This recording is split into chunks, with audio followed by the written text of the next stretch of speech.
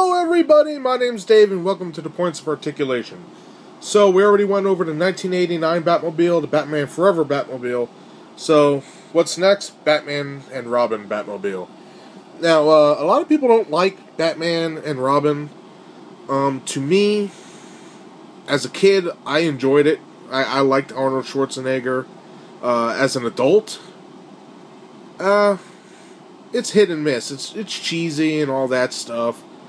I still liked Arnold Schwarzenegger in it. I thought he was funny with all his catchphrases. A lot of people don't like that, but you know, it is what it is, and I guess it kind of killed Batman, because after that I didn't see a movie until Batman Begins. So, you know, like all the other Batman vehicles, we'll look at the sculpt, and then we'll look at the paint, and that's about it. But at first glance, it looks pretty neat. So let's get started. Okay, the sculpt for this Batmobile is a little unique. I wouldn't say it's a mixture between the 89 and the Batman Forever, but it has similar aspects to both, and I'll get to that in just a few seconds here. And we'll start at the top, the hood.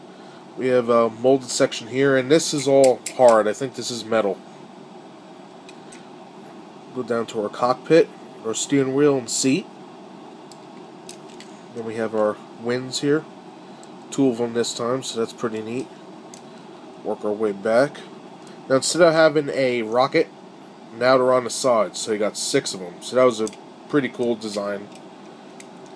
Looking at the side, we have our wheels, which they do have a Batman symbol there, but it's hard to make out. It's all chrome. Let's see if I could zoom in there for you guys.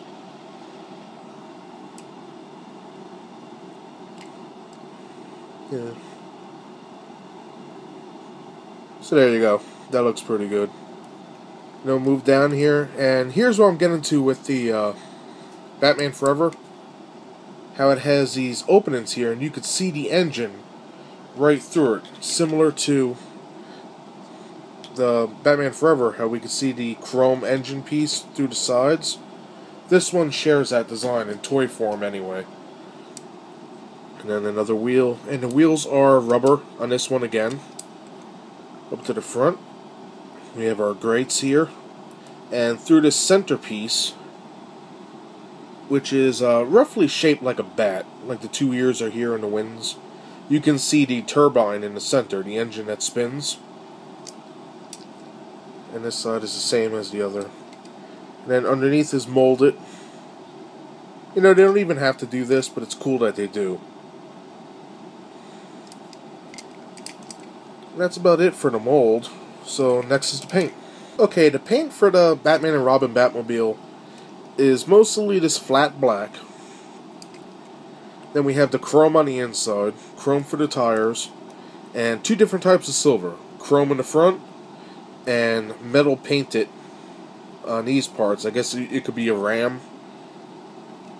And then it's also the same gray, silver, on the back for the engines. The chrome piece for the steering wheel is the same as this. On the bottom it's a flat black, nothing's done to it. And that's about it for the paint on this. There's not really much to talk about. It's mostly just black, very smooth. And it's a nice Batmobile, regardless of what you think of the movie. The Batmobile does capture, in my opinion, what a Batmobile should be. You know, it's got the battering ram in the front, which some older Batmobiles had in the form of a bat, so it could hit cars and whatnot. It's got 6 engines, the bat wins. The only problem I would have with it is it only has 1 seat. Like, if he has to save somebody, you're pretty much screwed. But, anyway, that about does it. For the length of it, it measures, I did this before, almost 5 inches.